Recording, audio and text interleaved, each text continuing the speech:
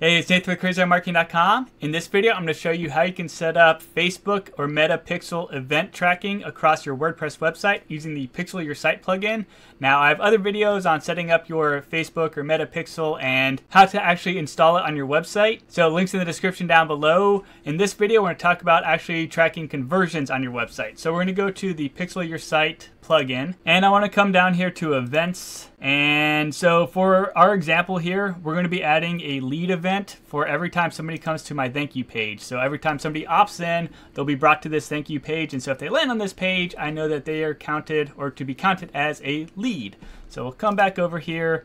I'm going to go ahead and add to my event list, and I'm going to call this a lead event. And so now I need to go ahead and set up my event trigger. So fire event when page visit, or there's several other options here, but they're all part of the PixelYourSite Pro plugin, which I do recommend getting because there's a lot of really awesome features, but it's a bit beyond the scope of this video. Anyway, you can see that we have page visit, which is what we're going to use here because we're tracking people that land on my thank you page. But there's also click on an HTML link, or click on a CSS selector, or mouse over CSS selector, or page scroll, or post type. So quite a few advanced options with the Pro plugin, but page visit's good enough for what we're doing. And then we could also add a delay here. So if we want to make sure that the person is on our page for at least 3 seconds before we count them as a lead, you could go ahead and do that. That way you know that they actually landed on the thank you page and didn't just randomly land on it and then click off of it. Like 3 seconds should be enough time to have the page load, and maybe they read the word thank you for signing up, and so on. So it's just up to you if you want to add a delay or not. I'm going to do no delay, but you can do what makes sense for your business. And that is another pro feature right here. So fire this event only once in blank hours. So this could be beneficial if you're having people trigger the same event again and again and again, like you're triple counting leads or something like that. Enabling this pro option could help you reduce like double counting or triple counting and so on. Next, we have this drop down. So URL contains, or URL matches, or URL parameters contain, or URLs parameters match. And the last two are for the pro version of the plugin. We're going to go ahead and do URL contains,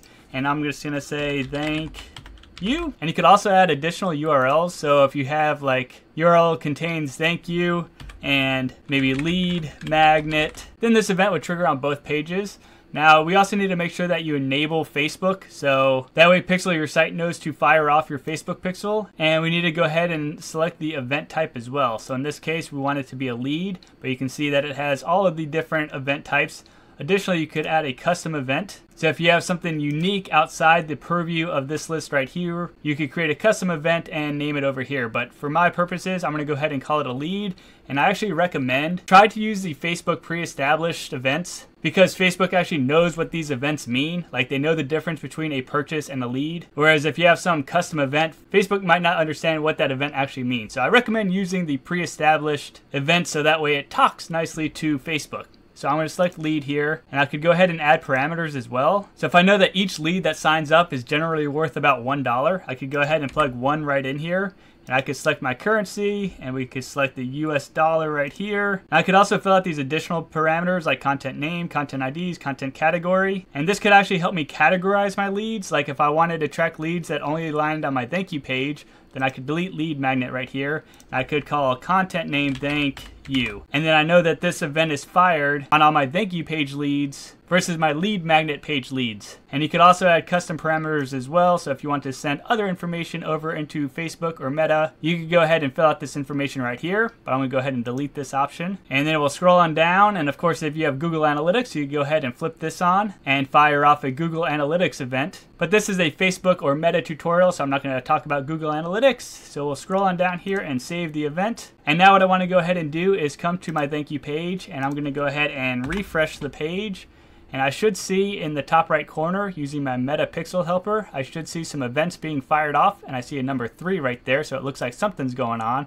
So I have 3 events happening here. I have 2 lead events, and we can see the information right here. Like I see the content name thank you, which is a parameter that I filled out, and we can see additional information here as well. And let me check out this other lead event that fired off. And so this one looks like it's coming from my API conversion tracking, so we'll check that out in just a second in the Facebook Ads Manager.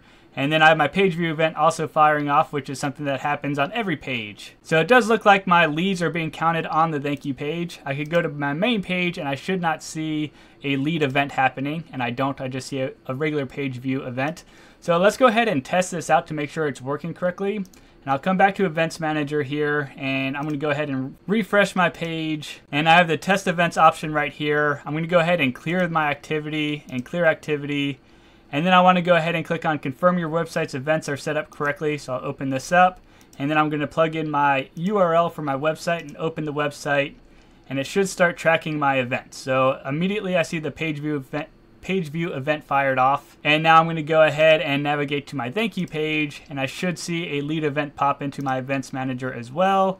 So we come over here and I can see 2 lead events fired off. And so that's probably not ideal because I'm double counting right now. So let me go ahead and click into here and see if I can troubleshoot what's going on. And as I was in the process of troubleshooting, you can see that Facebook figured out that it was the same thing and it deduplicated my lead. So thankfully Facebook is smart enough to know, like, if the same IP address lands on the same page at the same exact second, well then it's probably a duplicate lead and it should remove one of them, and it did automatically for me. And so with that, it looks like my lead events are working correctly. Now it's just a matter of coming in here and adding events for any sort of conversion that you want to track, whether it's a lead or a purchase or anything like that. And the idea being that you want to feed Facebook or Meta as much information as possible, so that way it can better help you optimize your advertising efforts. And that way you can make millions and millions of dollars. And so that's it for this video. Hopefully you found it helpful. If you did, I appreciate any sorts of likes, comments, subscribes, and or check out crazymarketing.com. And I hope you have a great rest of the day.